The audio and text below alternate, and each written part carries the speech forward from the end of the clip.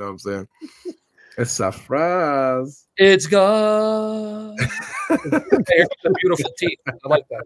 By the way, did you want to talk about the Jehovah's Witness real quick, or because if not, I'll check you out Yeah, later. we actually are engaging with a Muslim up here. We're talking about whether or not God can enter into creation, and so Oh, this guy.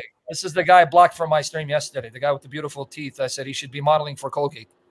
Oh, so far it's going all right. So let's see how it So, as goes. a peaceful Muslim, are you Quran only Muslim?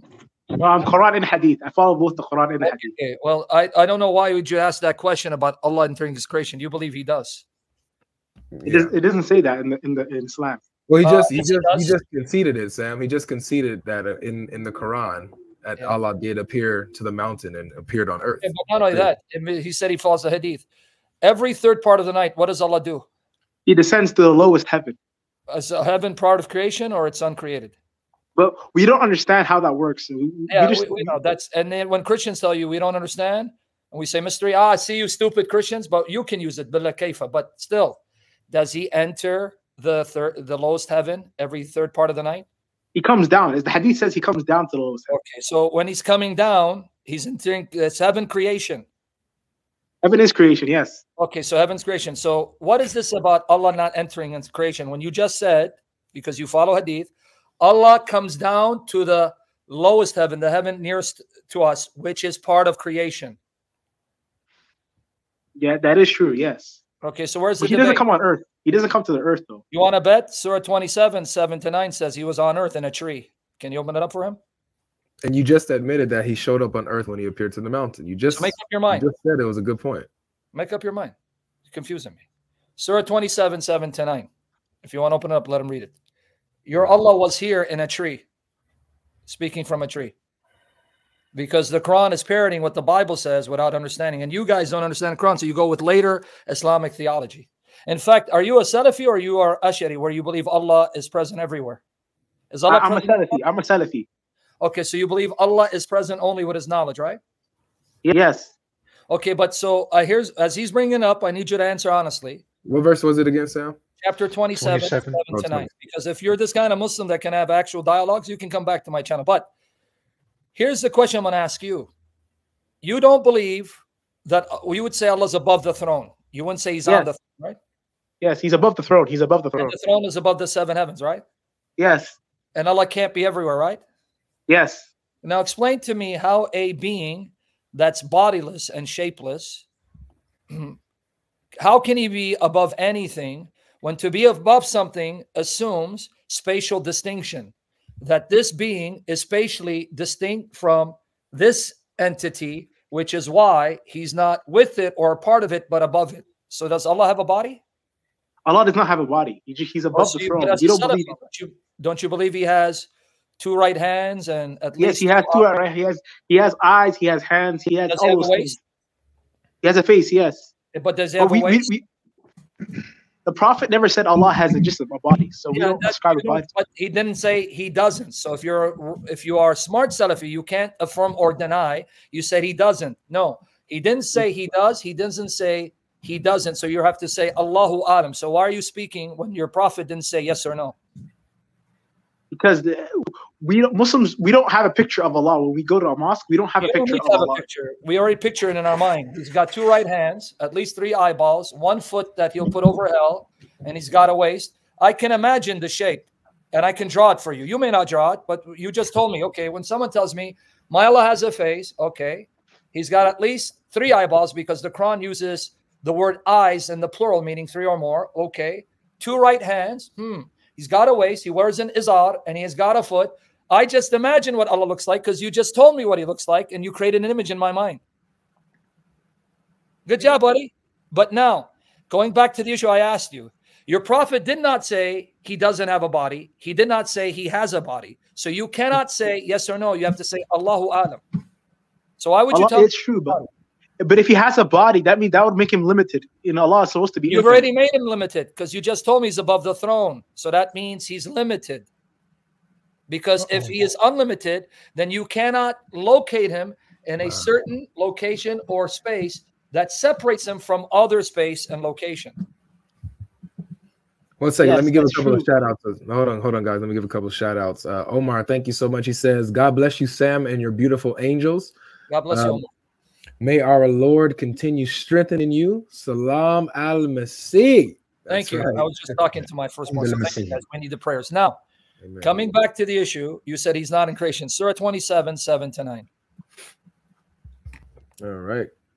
Yeah, Also, special shout out I like from what Rockstar said, limited edition God. Yeah. By the way, peaceful, your people, there's a ex-Muslim Salafi who's a Hafiz of the Quran. He's a Christian. He's on TikTok. He invites people to call and have conversation with him, and he knows the Arabic inside and out. So I recommend you also talk to him. I had him on my channel last night giving his testimony. Now here, Surah 27, 7-9. When Moses said to his people, I observe a fire and will bring you news of it, or I'll bring you a flaming brand that perhaps, the word happily means perhaps, you shall warm yourselves. Now, the next verse, pay attention. So when he came to it, he was called, blessed is he who is in the fire, and he who's about it. Glory be to God, the Lord of all being. Now, next verse. Moses, behold, it is I, God, the Almighty, the All-Wise. So who's in the fire? We know who's around it. It's Moses. He said, blessed is he who's in the fire. And he says, Moses, it is I, Allah, the Almighty. So who was in the fire? It doesn't say Allah is in the fire. You didn't answer the question. Who's in the fire? I don't know. I don't know who's in the fire. So who spoke from the fire and saying it is Allah? Allah spoke from the fire. Okay, so you just, whether you like it or not, if Allah spoke from the fire, then when he says, blessed be he in the fire, you just said Allah's in the fire, even though you don't want to admit it. That's okay. We're working with you. Okay. We understand. Okay. Just a quick shout out to Kizanum again for dropping a very, very, very generous gift. Thank you so much. I said, Jesus is Lord. Amen. He is Lord over all, including Muhammad. Okay, now, since you're a Salafi, I want to ask you about the Quran now. Let's talk about Quran, because you say Allah doesn't enter creation. The Quran is kalam, speech. It's uncreated. It's not makhluk. It's not created, right? Yes. Okay, good. So is the Quran separate from Allah or inseparable from him? It's separate from Allah. So now you have the Quran, it's uncreated, and it's separate from Allah, and Allah is uncreated. 1 + 1, that's 2 uncreated things. But the speech is part of Allah too. Oh, so then it's not separate, it's inseparable. But it's separate. It's his own thing. This is the speech. It's part of Allah though. Okay, so if it's part of him, can you separate it and divide it from Allah so it's no longer connected to Allah, or is it always connected with Allah? It's divided. It's confusing. I haven't thought of this. It's very confusing. Okay. All right, then we're working with you. At least if you're honest, we'll work with you. That's fine. Because your view of the Quran is what Christians have been saying about Jesus. And by the way, this is not my argument. If you've studied the history of Islam, you heard of the Mu'tazila. You've heard of the Mu'tazila? Yes, I heard about them, yeah. What were their argument against the Sunnis, like Ahmed ibn Hanbal, who got beat and flogged and thrown in jail because he would not say the Quran is created? They said, they were Muslims, use logic. Your view of the Quran is no different from the Christian view of Isa. You say the speech became a book. They say the speech became flesh. So they condemned you for having the same belief about the Quran that we have about Jesus. Difference is you're saying the speech became a book, something physical. We said the speech, the word became flesh. So what's the difference between you and me?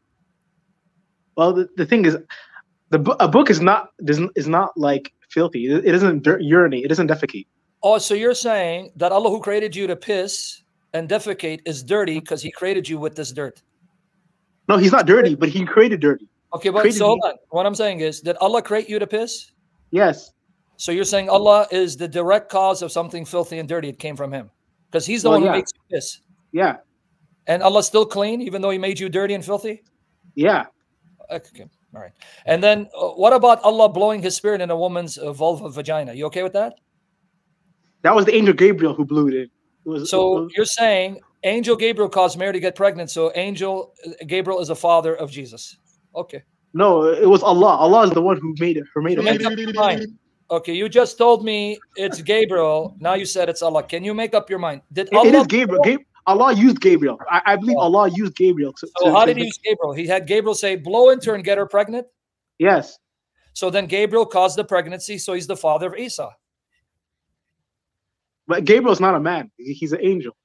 But how did Gabriel's not a man cause a woman to get pregnant? because he put the ruh inside He put or he blew the ruh into. Yeah, He blew he the blew the ruh. ruh. Yeah. So wait, Gabriel now has the ability to blow out spirits into physical bodies. So that means Gabriel is now a partner with Allah because he shares in Allah's ability to blow spirits in physical bodies to make them a living. So Allah took Gabriel as his partner. No, no, no, no. Mushrik. It doesn't mean that. It doesn't mean that. What does it But mean? it means You just said he blew the spirit. that doesn't make Gabriel God. It means Gabriel is the one Makes who's Gabriel Allah's partner.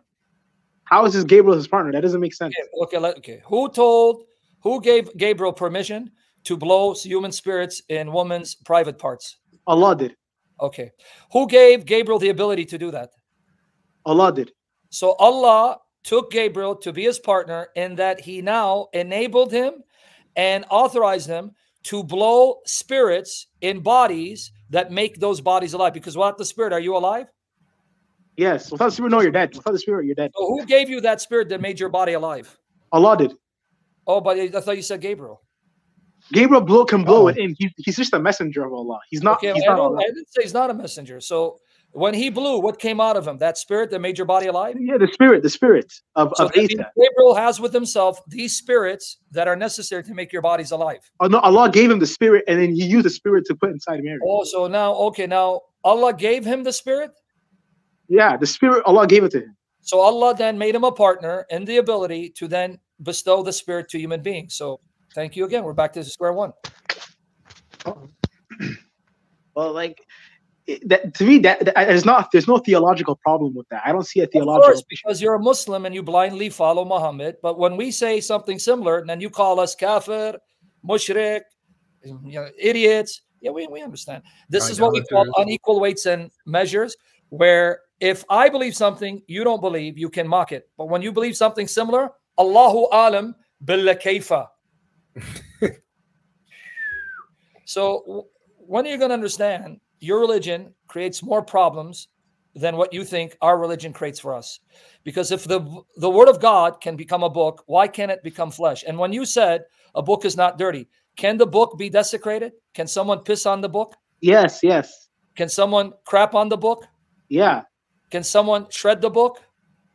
Yes. Can someone burn the book like Uthman did? Yeah, you can, of course. So Allah's speech became a book, leaving it weak and susceptible to humans to piss on it, to crap on it, to flush it in the toilet, to throw it in the garbage, to burn it. And Allah's okay with that? But when you burn a book, that book is just a physical copy. It's not actually the Quran. The Quran's with Allah.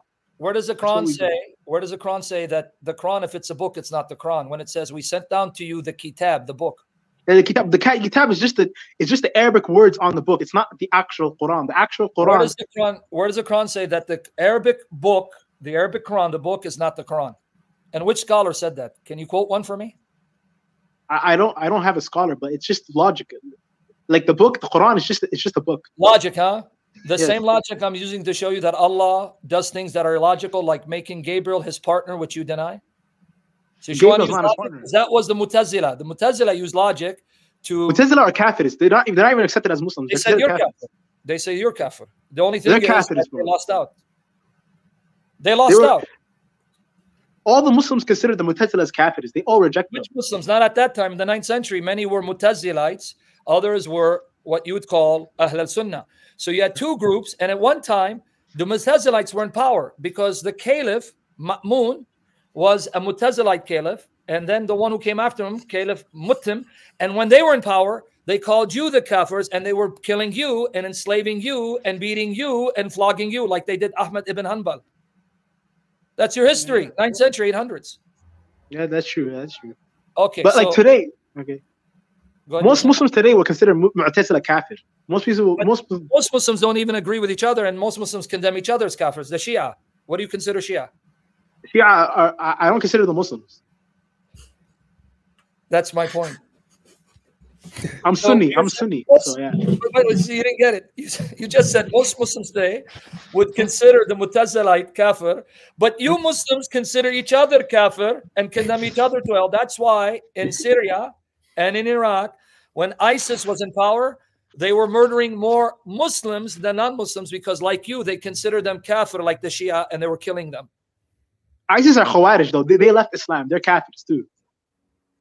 If I were to give you a member of ISIS who's a scholar, he would run circles around you with the Quran and Sunnah. Because have you ever heard their lecture?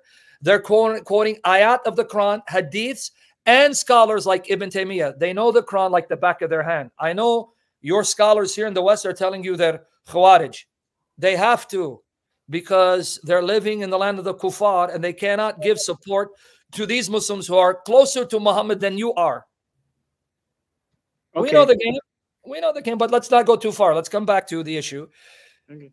The Quran, when you said it's a book, it's not the Quran. Really? So then kill people that burn the Arabic Quran if it's not the Quran. But Uthman burned the Quran. He was a Muslim. He was a khayr. Okay, then what? Okay, then you're making my point. When today you had a Christian in, was it in Florida? I forget, or Dearborn. When he was going to burn the Quran, it caused an uproar. And even in Muslim countries, some Muslims attack Christians because he was burning the Arabic Quran. If it's not the Quran, why did the Muslims flip? Bless you. Because Muslims, you're offending Islam, so that's why Muslims get very angry. If you insult the Prophet or you burn the Quran, you're offending us Muslims. Okay, that's why Muslims get angry and they do this stuff. But why would I be offending you if I'm just burning a book with pages and it's not the real Quran? Why would that be an offense? It's symbolic. It's a symbolic message. So you're going to kill people over a symbol? Okay. Well, those Muslims are wrong. You're not supposed. I don't support that. You're not supposed to kill someone if they burn a book. I don't support that. Can you tell me where the ulama say that if you burn the Quran, that's not punishable by death because it's not the Quran? You're making up your own fatwa, and you're not a faqih, right? You're not. Yeah. So you just gave me a fatwa, but you're not a scholar. Can you now show me a legitimate Sunni scholar who gave the fatwa you gave that if you dishonor the Quran, the book, it's okay because it's only a symbol, no harm will come to you? Or if you do something to the Quran, you are to be put to death. You're not a scholar. You're not a faqih. So can you give me an opinion of a scholar? I don't want you. I don't have an opinion. I haven't read what the scholars said. I haven't read. Exactly. So fear Allah because you believe in Allah, right? Yes. So then fear Allah. Don't speak in ignorance. You may be wrong. Okay, you're right. I could be wrong. Okay. So come back.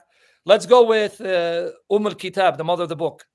In chapter 43, verse 3 and 4, it says the Quran is in the mother of the book. So that's the original Quran? Before you go there, Sam, hold that thought. Let me give this shout out right here. Sort of super chat. Thank you so much, Nate. He says, LOL, Sam killing them. LOL, I'm enjoying your channel, Logic. Appreciate you. Appreciate the gift, my man. All right, go ahead, Sam. Okay, so in chapter 43, verses 3 and 4, it says, the Quran, the Arabic Quran is in the mother of the book, al-Kitab. So that's the original Quran? Yes, that's the original Quran. It's al-Kitab that is with us. Yes. Now, do you believe the copy you have here, this Quran on earth, it's a perfect copy of what's in the mother of the book? Yes. Okay, good. Do you agree that in the mother of the book, every ayat, even the ones abrogated, are still there? Yes. But then this one you have, many of the ayat that are abrogated have been removed? They haven't been removed. They're still there. The Quran is the same. It hasn't been removed. Are you kidding me, dude? I'm not kidding. I don't understand what you said. Okay. There are verses that have been abrogated that's not in the Mus'haf. It's not in the book. That's not true. You want to bet? Where does Bukhari, where Umar said the ayat of Rajam, the verse of stoning, was part of the book, but it was not included. Or when Aisha said there was a sheet where Allah sent down the number of times you suckle, rada'a, breastfeeding. Yeah. Yes. It's 10 to 5. It was on the sheet, but a tame animal ate it. Yes, you have verses that were part of the Quran that are not there today. That's in Bukhari. Well, I don't believe that. I believe the Quran is perfectly preserved. Who cares what you believe? This is what your scholars teach. Scholars are wrong then. What if it's in your authentic hadiths? Yeah. If it's in the hadith, I accept the hadith. Okay, I'll give you the hadith. Right. Okay, let me get that. Get the hadiths for it. It's hard to discuss with someone that I have to prove to them what their religion teaches because it makes it longer. But hold on. Yeah. Well, I've seen it. I've seen the David Wood videos. He talks about these things. I've seen it. I'm not taught yet. Okay, David is also talking about missing verses. I'm talking about abrogated verses. Every scholar who's a Sunni will tell you, abrogated, some of which is abrogated, was removed from the Quran. Some are still in the Quran. Mm-hmm. So this is why. I don't know that. You didn't know that? I didn't know that. I thought the abrogated verses are still in the Quran. Not all of them, no. There are many who have been taken away with. In fact, Well, here, let me just get it. Let me Yeah, see. let's show him. Let's show him. Yeah, yeah. First of all, let me go to. Well, yeah. Hold on. Give me a second. Now, as we're there, as I get it, open up from chapter 2, verse 106, and read it for him. So let me get the information. All right. And in the meantime, I want to give a shout out to Kizanum again. Thank you so much. Says most Muslims condemn each other. May Jesus forgive them. Amen. Amen. Thank you guys so much. You guys are awesome today. So 2:106, the verse about forgetting and abrogation. Let me get there for Sam Shimonian. And read it for him as I try to get this for him.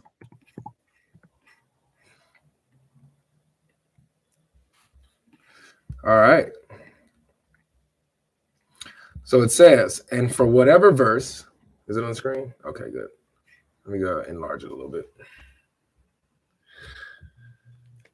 And for whatever verse we abrogate or cast into oblivion, we bring a better or the like of it. Know you not that God is powerful over everything? Okay, now the entire Quran is Allah's speech, right? Yes. And Allah's speech is perfect, and there's nothing like it, correct? Leave the verse off. Don't take it off. Leave it on. Because you got to look through it. So one more time. The speech of Allah is perfect, flawless, and there's no speech that can compare to it, right? Yes. And the Quran is entirely His speech, correct? Yes. So then, can you explain to me, if every ayat of the Quran is the speech of Allah and Allah's speech is better, how can one verse be better than another? How can one part of Allah's speech be better than another part? Because I don't know. It says that in the Quran, so I believe it. I have to believe it because it's in the Quran. But I don't know how. Believe that sometimes Allah speaks better than other times. Well, that's what it says, so I have to believe that. So again, I just want it on record. You agree, Allah, who's perfect and flawless, sometimes He speaks better than other times. Some ayats are better than other ayats. But the ayat is speech. It's Allah speaking. Yes, it is Allah speaking. So that means sometimes Allah speaks better than other times. That's what it says. Yes, it says that. So you agree with it? So your God improves in His speaking ability over time. Okay, I'm all right. It's all right. I'm just saying. I'm not putting you on the spot. I just want you to deal with what your Quran says. You really believe that, peaceful Muslim? Well, yes. If it's in the Quran, I believe it because I believe whatever comes from Allah. I believe everything that comes from Allah. So yeah. How does that make sense though? Like Allahu alam billa kayfa. You don't try to use reason, then he would be a mutazzali. What's wrong with you, Avery? Man, I guess I'm losing it, Sam. I thought I could reason with my Muslim. That's why you're not a Muslim. May Allah lighten your path. Yeah, my heart is darkened. May Allah guide all of you.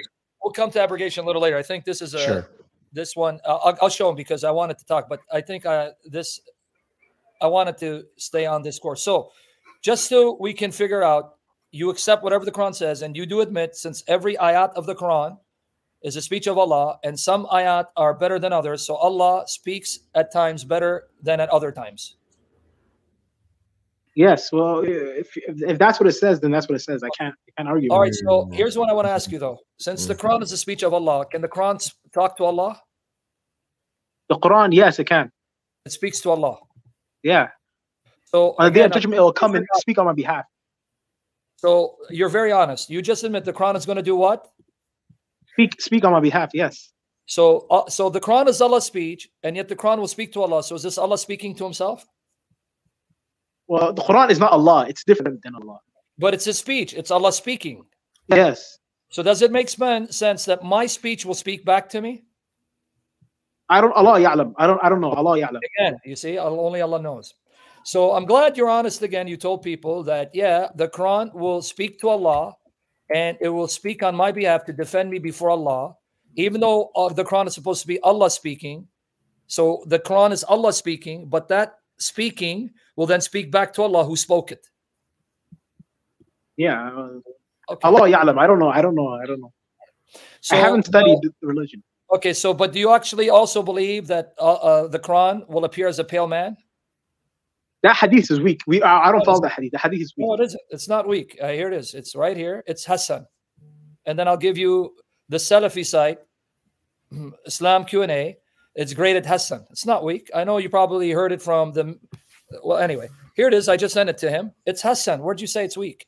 Can you show him the grading? And if you want to move that, I know you're happy you got $50. I want to give a shout out again. What's the problem if the Quran appears as a pale man? I don't see the issue. Hold on. Okay, I didn't say there's an issue. You accept it? I'll accept it. Fine. There's no issue with it. So the speech of Allah can appear as a pale man. Yes. The ruh of Allah can appear as a man, but Allah cannot appear as a man? Well, yes. Let me shout this out really quick. Okay, give the shout out. Go ahead. I know. Yes. Got to, man. Got to. They're showing love. So we have Dylan here who says, much love from Denmark. Been following UGL for a long time now. God bless. God bless you. Thank you so much. And we have one more, and then we can continue. We have one more over here. We have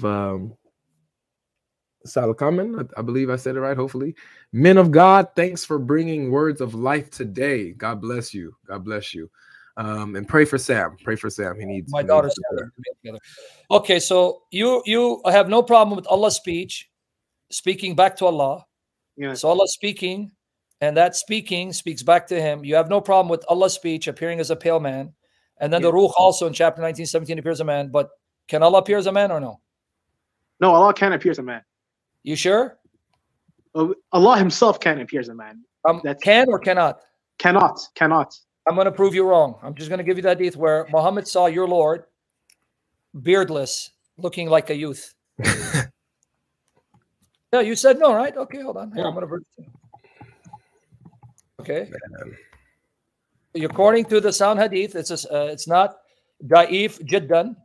I'm going to give you my article here. Your God appeared to your prophet as a beardless youth. As a beardless youth. Here's the article. Everyone open it up. And I linked to the hadith online where you can see with his own eyes. That's not incarnation. See, even if that's true, that's not an incarnation. Like Christianity. But you're changing your policy. First, you're saying Allah can't appear as a man. Now you say he does appear as a man.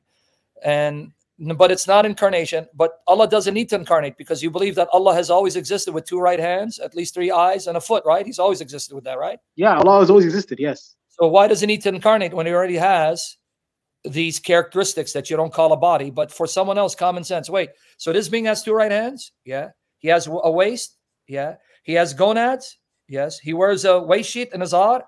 Yes. He has at least 3 eyes? Yes. He has a foot? And you still don't want to call it a body? So if it's not a body, where are these body parts hanging? Are they suspended nowhere? Anyway, if you go, I'm going to tell you which one to read. Here it is. The first one, because you can click on the link. Al-Tirmidhi, Hadith 237, narrated Abdurrahman bin Aish. And he clicked on it even before I finish this. Oh, yeah, I thought you were. Oh, hey, man, it's your world, bro. I'm just a squirrel. Okay. Allah's messenger said, I saw my Lord, the exalted and glorious, in the most beautiful form. He said, what do the angels in the presence of Allah contend about? I said, thou art the most aware of it. He then placed his palm. So Allah has a palm between my shoulders. And I felt its coldness. So Allah has a very cold hand.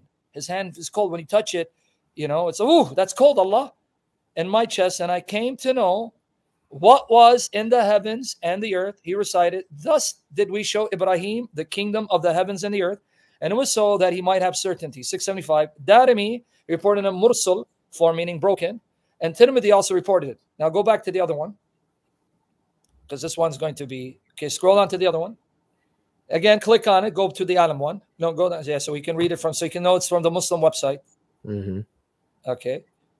Allah's messenger, narrated Muad bin Jabal, Allah's messenger was detained one morning from observing the dawn prayer in congregation along with us. Because your symbol, God logic, I can't read what's behind it.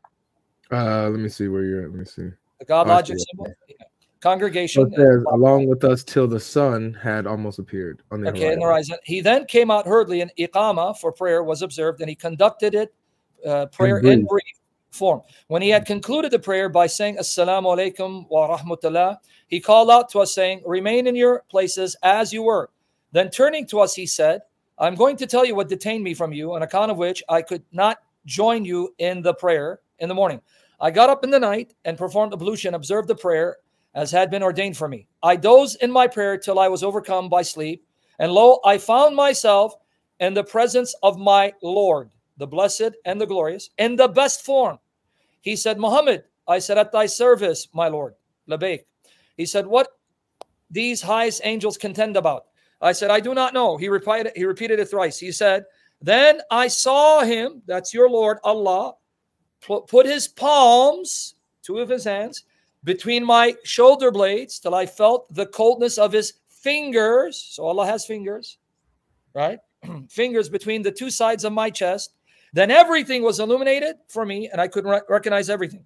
He said, Muhammad, I said, at thy service, my Lord. He said, what do these high angels contend about? I said, in regards to expiations. He said, what are these?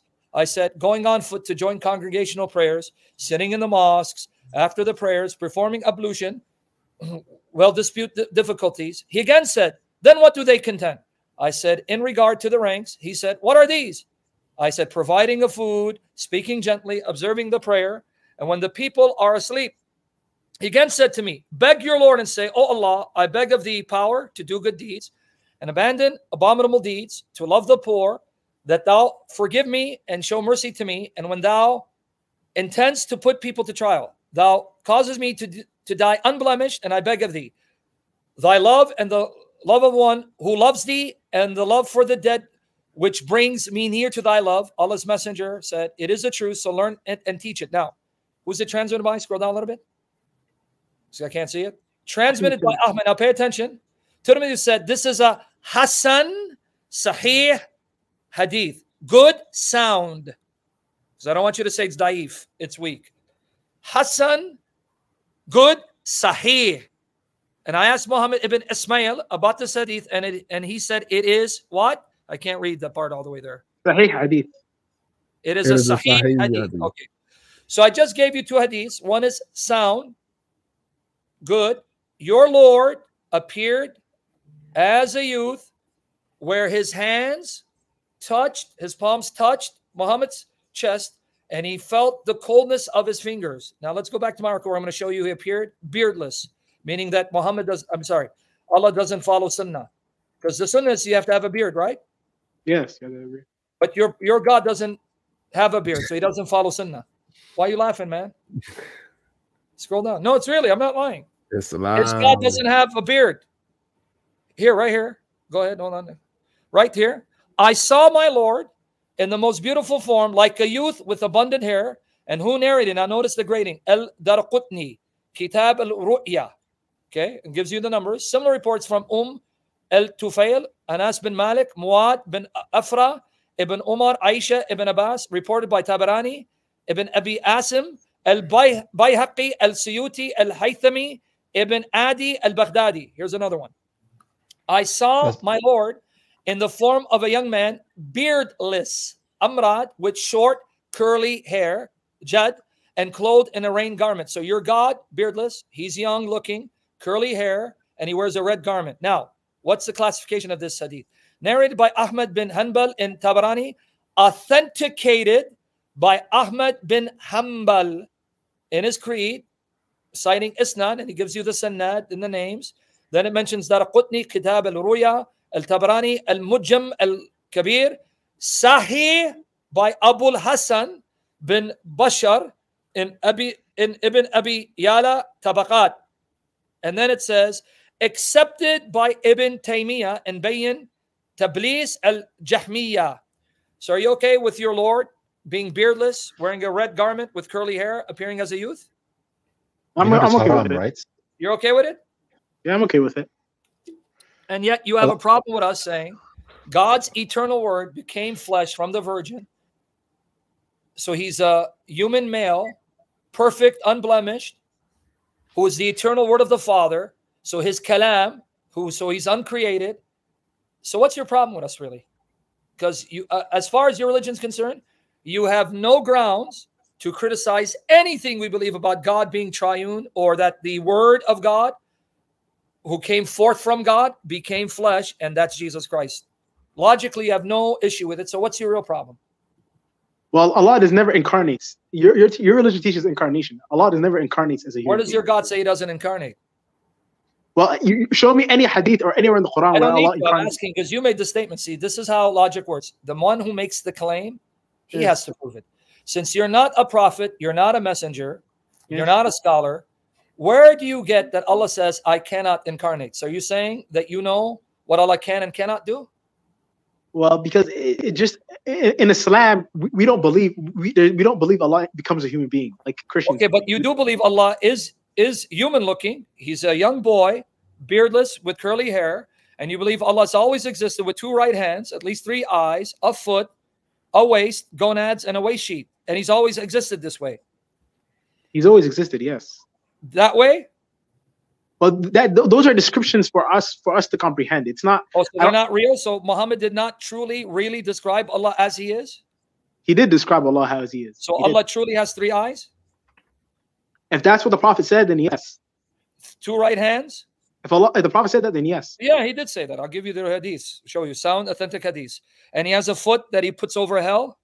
Yes, he does. He has a foot that he puts under hell. And he wears an izar, a waist sheet, because it says that the womb reached out and grabbed Allah by his gonads and yanked on his waist sheet, izar. If that's what it says, I haven't read that before, but if it says that, right now to read it. The Prophet said that, then yes, I believe this. Somebody laughing? I'm sitting here, somebody laughing in the background. I don't know what's going on, but anyway. God logic. So you want me to? Wow, really? Yeah. Wow. Okay, so, well, let me continue with this man, because this man looks sincere, and if he keeps opening his heart, he will come to Jesus Christ. So this is not one of those trolls. Okay, so now I'm a Christian. I'm looking at you and saying, so God doesn't become flesh, but your God has always been a physical being of some kind. So you believe in a God who's always had 3 eyes, always had 2 right hands, and he has a left one, by the way. The Hadith Muslim says he has a left hand, which some of your scholars say, well, no, it's his other right hand. It's being called left, not because it's actually left. It's the 2 right hands, but we call one of the right hands left. But anyway, we get to that. So 2 right hands. He's got genitals, gonad. He wears a waist sheet. He has a foot and a shin, and you're going to know him by his shin. Chapter 68, 42. Yeah, that's true, yes. Oh, so you believe that? Yes. Allah has Let me be honest with you. Let me be honest with you. Is Allah's shin hairy or is it smooth because he's beardless? I don't know. Allah, this is beyond my knowledge. I don't know what Allah looks like, but we will find out on the day of judgment. We will see Allah's shin, and then we will bow down. Is it possible, since Allah is beardless, his shin can be hairy or it can be hairless? Possible? I don't know. I can't comment. I don't know. I don't know. So you don't know. But would you be surprised if Allah were to show his shin and it's very hairy? I don't care. If it's part of if that's what Allah is, then I don't care. I don't really hope care. You go back and listen to yourself, because you mock our faith that God became flesh and lived a human life out of his love for us to die for us. You mock that. But if you go back and listen to yourself honestly listen to yourself. Don't think you're a Muslim. Say, if I'm a non-Muslim and I just heard this is what I believe, you would start laughing at your own religion. You didn't see how nonsense this stuff is because you're so blinded thinking it's true. Other people are listening. Wait, this man believes God, the creator of heaven and earth, the Almighty God, has 3 eyes, 2 right hands, and a left. He's got genitals. He's got a foot and a shin that he'll unveil, and he's always possessed this. And What's wrong with that? Say it again? There's nothing wrong with that. There's nothing wrong with that. There's plenty of wrong with it, because if Allah is the creator of all things, let me explain to you. Now, logic. You're talking about logic, right? Okay. Did Allah create all space and place and time? Yes. No, because if he has eyes and he has hands and he has a foot and a shin, that is what we call a shape, mass, and mass and shape require space. So where was his eye? Say it again. You got it, right? Yeah. You said yeah. So the light switch went on. So that means there is a certain space and place Allah did not create, because that's the space and place where his eyes and his hands and his shin must exist. So Allah did not create all space and place. So you don't believe Allah is the creator of all things. He didn't create himself, but he created everything but himself. He didn't create himself. And that himself needs a space to be located and fixated in. Because where are eyeballs? Because eyeballs, they're real, even though they're unlike anything. But they're real. So these eyeballs and these hands have to dwell somewhere. They're suspended somewhere. Well, that somewhere is space and place. So that means there is a part of space and place that's uncreated, that Allah did not create. And if he did not create, he doesn't own it, because that space is something he needs to have to exist in. So there's something that Allah did not create, does not control, but he's actually contained by it. And you don't see the logical problem with this? Well, it's beyond my comprehension. I can't understand it. So and anyone can be use like, that excuse, my friend. Anyone can. So when I tell you Jesus becoming flesh and he's God in the flesh, beyond my comprehension, you laugh at me. Ah, stupid kafir. Why is it okay for me to let you get off with that? Oh, it's beyond my comprehension. So when I tell you Trinity is beyond my comprehension, ah, you stupid kafir. So why should I let you get away with that? Well, because we believe the last prophet, the Prophet Muhammad sallallahu alaihi wasallam. That's why the Prophet said it. Then you don't believe the Prophet Muhammad. Even if he teaches nonsense that makes no sense, that ends up making your God not the creator of all things, you're still okay with it? I don't care. Okay, all right.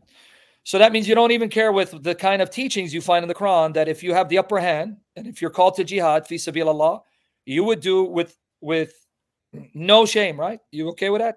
Yeah. Well, if it's in Islam, then yes, of course. Okay, so you're okay with chapter 4, verse 24. If you take a woman captive, jihad, spoils of war, and she's married, and the Quran says she's lawful for you because by taking her captive, you dissolve the marriage, and you can have sex with her. You're okay with that? I'm not sure if it says that. If it says that, yes, then I have to open up chapter 4, verse 24, and I'm going to give you the Sahih Hadith. Okay, like it has a historical background. I'm not going to give you the historical background. The background was the Muslims went to war at Autas. This is Sunan Abu Dawud. It's Sahih, and they took beautiful captive women in a ghazwa, an expedition sent by Muhammad. And these women, their husbands were alive. They didn't want to touch them. And Allah said, you can touch them. Just make sure they're not pregnant. I'm going to give you the historical context, but let's first read it. 424. And wedded women, meaning married women, you cannot touch, save except what your right hands own. So if there's a married woman, you can't touch her except those that your right hands possess. Now, let me get you the hadith for this historical context. You want the historical context, right? Let me get it from sunnah.com. Okay, hold on. Let me get it for you. Sunan Abu Dawud. Let me get it for you. 1 second. Here it is. And it's Sahih. Here it is. He's going to open up for you. Sahih. Open it up for him. Sunnah.com, a Muslim site. It's not my site. I'm there. It's on the screen. Okay. Okay. Now, friend, can you read it for us? You want to read, or you want me to read it for you? He's reading it already and he's shocked. You want me to read it for you? See, he's shocked. You see his reaction? See? By your action, I can tell you that because you bear the image of the true God and it's not a face, it's bothering you, which is good. There's hope for you. So let me read it. Sunan Abu Dawud, Kitab al-Nikah, Abu Sayyid al-Khudri said, the apostle of Allah sent a military expedition to Autas on the occasion of the Battle of Hunain. They met their enemy and fought with them. They defeated them and took them captives. Some of the companions of the apostle of Allah were reluctant to have relations with female captives because they're pagan husbands. So Allah, the Exalted, sent down the Quranic verse, and all married women are forbidden unto you, save except those captives whom your right hand possess. So your God said, don't worry about it. You can have sex with them. This is to say that they are lawful for them when they complete their waiting period. Only thing you have to do is make sure they're not pregnant. Because if you have sex with them, they're pregnant. You don't know if it's your child or their husband's child. So be honest with me, since you have no problem. If you're living at the time Muhammad, theoretically, and Muhammad sent an expedition to attack your village, he took your mother captive, your sister captive, I don't know if you have a wife and daughter, and your grandma, and they were taken captive, and they had sex with these women. Are you okay with them doing that to your mother, your grandmother, your wife, your sister, your daughter? No, no, no. Say it again? No.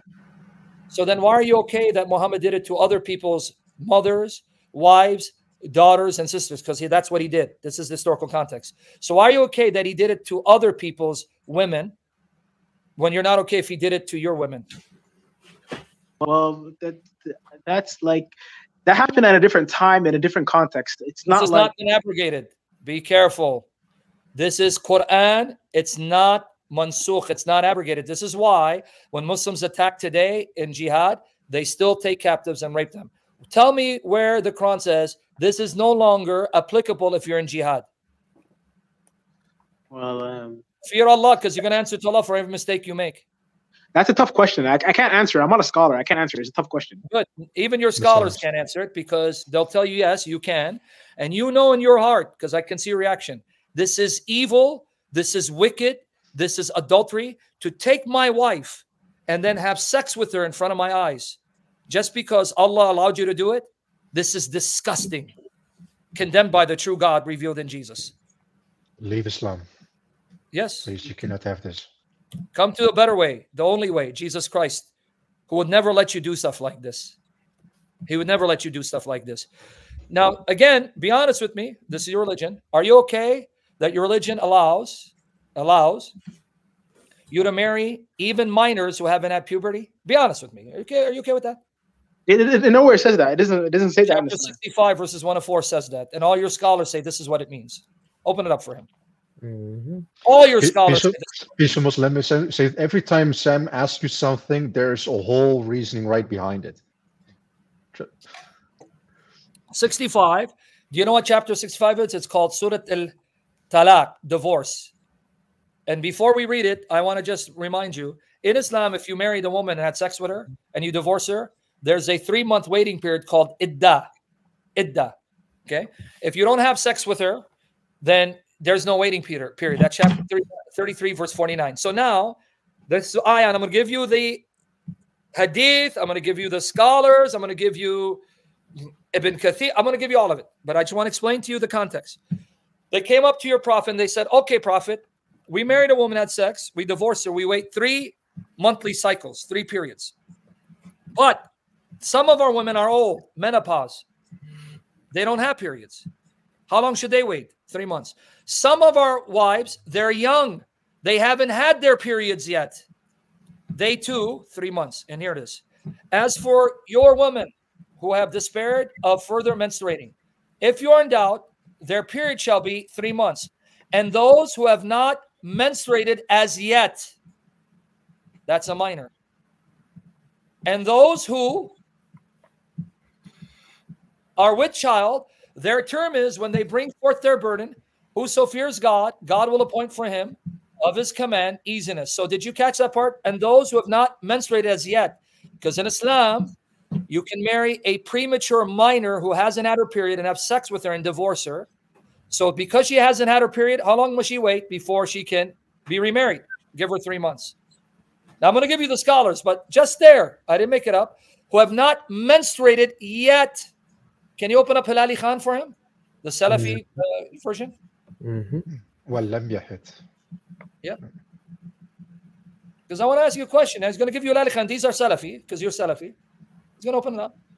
Okay, now Hilali Khan, it even gives you explanation in brackets and in comments. And of those of your women as have passed the age of monthly courses, for them the iddah, prescribed period, if you have doubts about their periods, is 3 months. And for, now watch here, this is their translation, those who have no courses, i.e. they are still immature.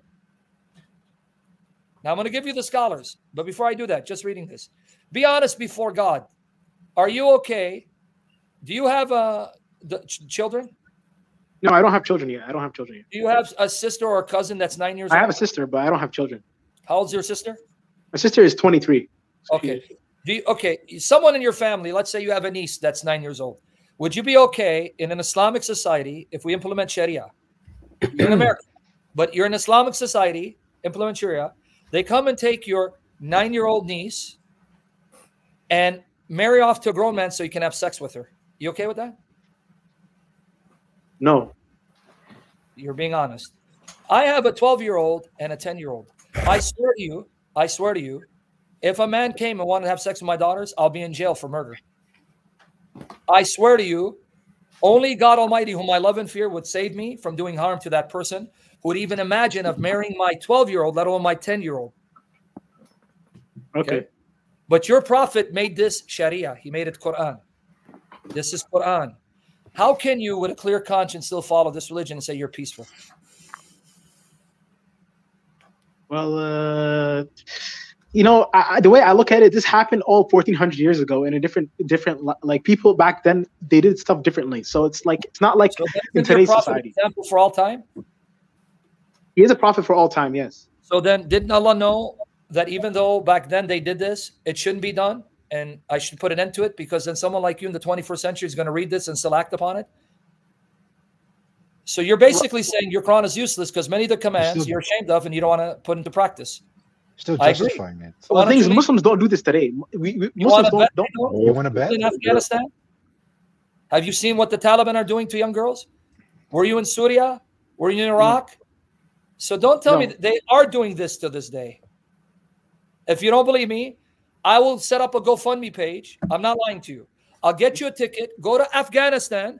Live among your Taliban, Ikhwan, the Salafi Muslims, and then come back to me and say, no, they don't do this. I won't go. I won't go. I won't go. I won't go. They're still doing this to this day. And not only the Sunni, the Shia are doing it too. So my whole point is, how can you still with a clear conscience follow this book? Well, the thing is that I was born into this religion, so I have a strong love for it, and I was born into it. Weren't the pagans also born into paganism when Muhammad came and told them leave? Didn't they use the same argument you did? I was born in this religion, and our fathers were on this path. Yes, but they still left, right?